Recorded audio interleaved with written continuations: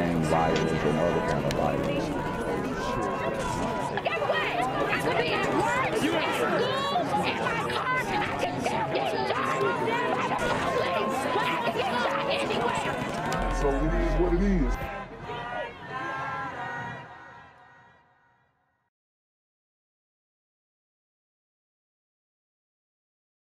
What's good, YouTube? It's a Black Gen Z Mindset. Make sure you go ahead and like, comment, share, subscribe. Let's get into the video. 2-year-old FAMU grad student MaKayla Bryant was killed as shots rang out at the Providence Point apartment complex on Stuckey Avenue. Madison Glazer is live at TPD tonight for us with the latest on this investigation. Madison? So, guys, we have this sister, MaKayla Bryant, killed in a shooting. Tragic. Another black woman slain by these super gremlins. In a time where bomb threats have been made against HBCUs in this Black History Month, that was a big story. But this very small story, couldn't find it anywhere. Had to look up and down. You know, just a black woman actually killed, right?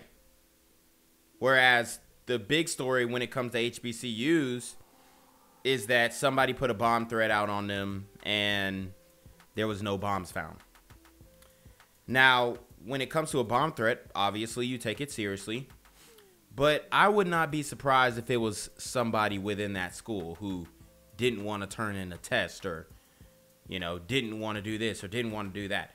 I think they're going to turn up and find out what really happened in that situation. As for this sister, you know,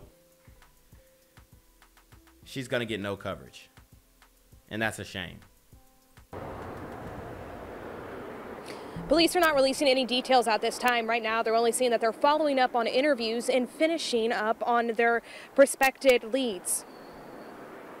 We'll go from there and hopefully, you know, be able to find the suspects and find out who did this. A shooting at this apartment complex on Stuckey Avenue Wednesday afternoon, claiming the life of 22-year-old MaKayla Bryant. This part was an eye-opening experience with somebody losing their life because we've had several shootings around here lately. So she kept it a buck. She said these super gremlins are cutting a fool out here. They shooting the place up, but nobody has really died. Well, now we have the first killing in the area. So she says, I'm sure there's a whole bunch of different demon time activities going on in this area. But I mean, it's almost getting to the point of unbearable. I mean, I don't understand how sisters are just like, change the laws now and keep these super gremlins, because there's so many black women who are getting killed by super gremlins, and they're still advocating for prison reform. They're still advocating for bail reform. They still want to see criminals walk. It's crazy. Providence Point resident Stephanie Evans says she heard it all play out while inside her apartment. Somebody was running up and down the steps and somebody hit our door. It was like they hit our door trying to get in. I don't know if somebody was trying to get help to get in or whatever. But I told him, don't look out that door and don't go to the door because, and then that's when we heard the crashing and the loud noises and stuff. The victim's godfather and cousin, Joe Starnes, describes MaKayla Bryant as smart, funny, and outgoing. Someone who made her family proud. Man. She was a Delta. Okay.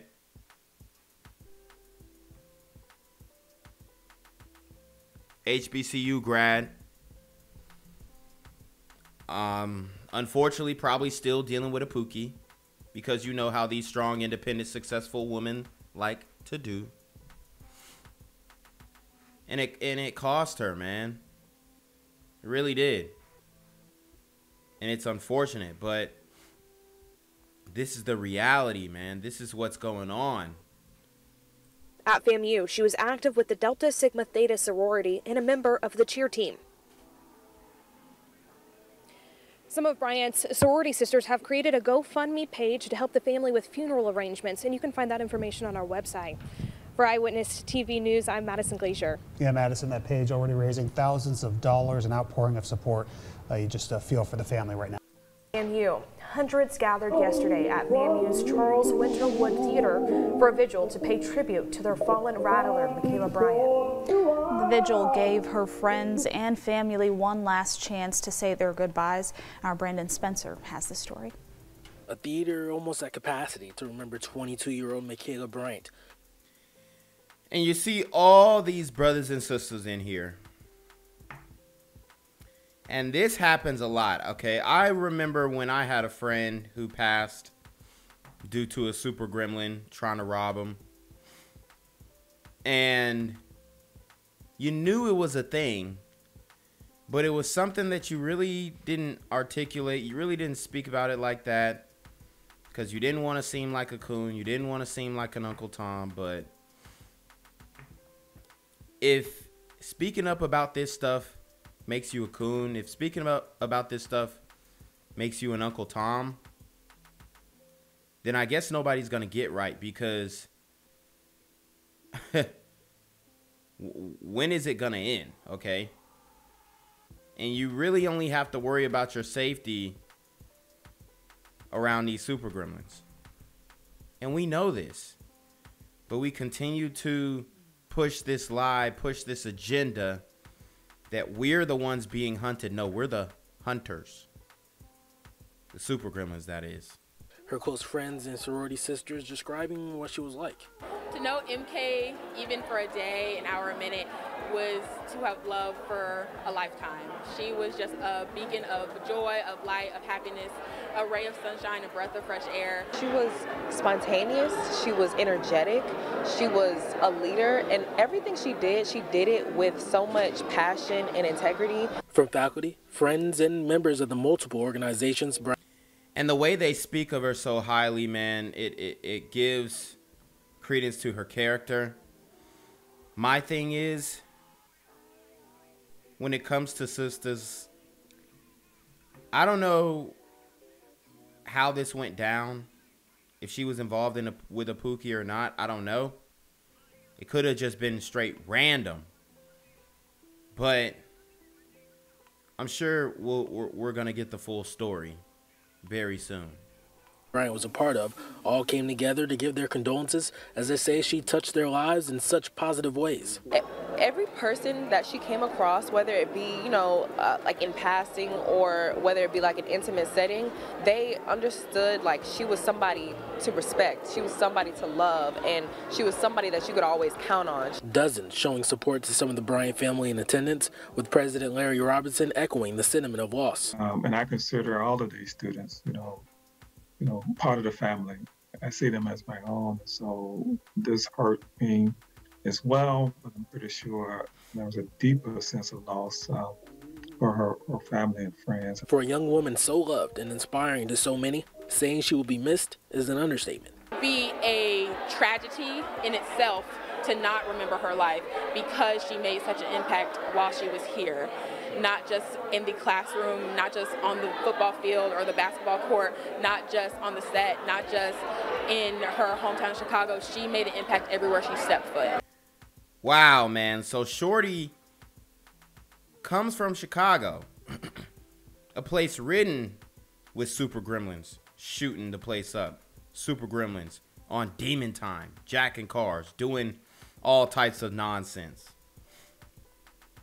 Comes to FAMU, graduates out here in Tallahassee, Florida, and still can't get away from the super gremlin on demon time. Reporting in Tallahassee, Brandon Spencer, WCTV, Eyewitness News.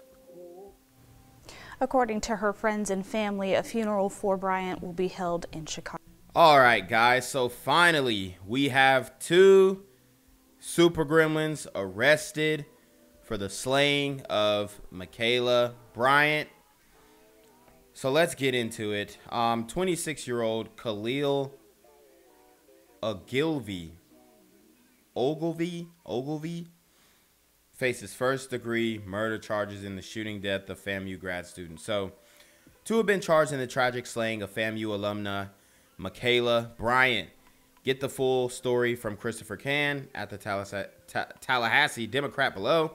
A second person connected to the murder of MaKayla M.K. Bryant was arrested Monday, according to the Tallahassee Police Department. Khalil Ogilve, 26, faces a first-degree felony murder charge and remains in the Leon County Detention Facility without bail after police say a drug deal ended in gunfire. Wow. Wow. So maybe MaKayla was coming to cop and she didn't understand the type of super gremlins that she was dealing with. Because, yeah, some of these super gremlins will say, yeah, I'm the plug, I'm the plug. When you pull up the cop, they just robbing you for the money that you brought. So that's really a thing. According to investigators, Ogilvie agreed to meet Precious Charlton, 23, at the Providence Point apartment complex to exchange $650 for a quarter pound of marijuana. Dang. And I don't know how she got linked up with this guy. Somebody must have put her on to him. But she copping a QP. Okay. From this super gremlin. Buddy already looking rough. So it looks like MaKayla Bryant was, you know, she was the plug. She was doing her own thing, moving her little, you know, whatnot. I'm not mad at it, but you got to verify the people that you're dealing with. Charleston picked Brian up from the Governor Square Mall before they got the car washed, ate at an ice cream store, and headed over to the apartment complex to make the exchange. When the pair arrived, two men, one of whom police say was Ogilvie, walked over to the women who each had handguns in their laps, according to court records. That's when police say Ogilvie approached Bryant and pulled out a handgun in an attempt to rob them. According to an arrest affidavit that added, Bryant grappled with Ogilvie over the handgun and the gun went off. Wow.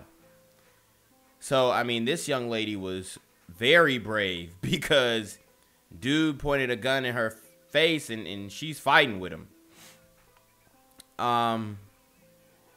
And that just goes to show, man, ladies, if you're doing illegal activities, you better have you a man with you because you're going to take that L every time.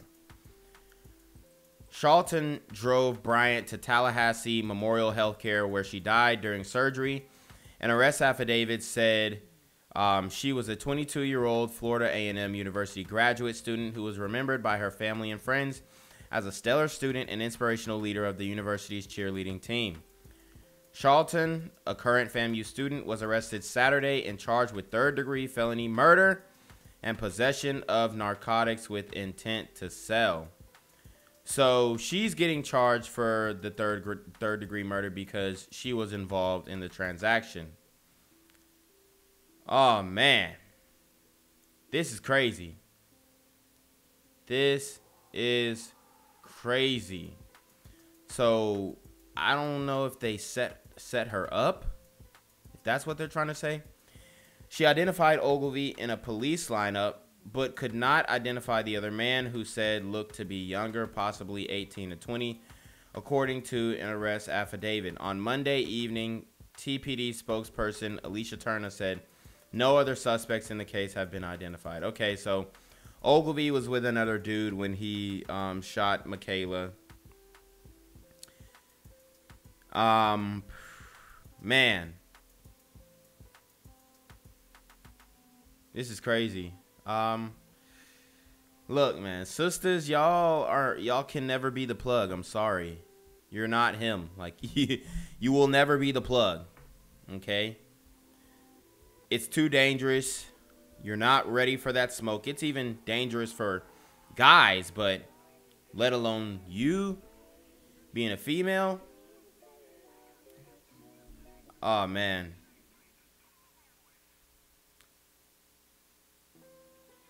Oh, man. Okay, so I think the Charlton Precious girl, she set her up. Yeah, this is what it looks like, because they agreed to meet at the apartment complex. They got ice cream first, and then she set her up to get robbed. Damn, that's tough. Whew. That's a game. That's a game. Gang violence and other kind of violence. Guess what?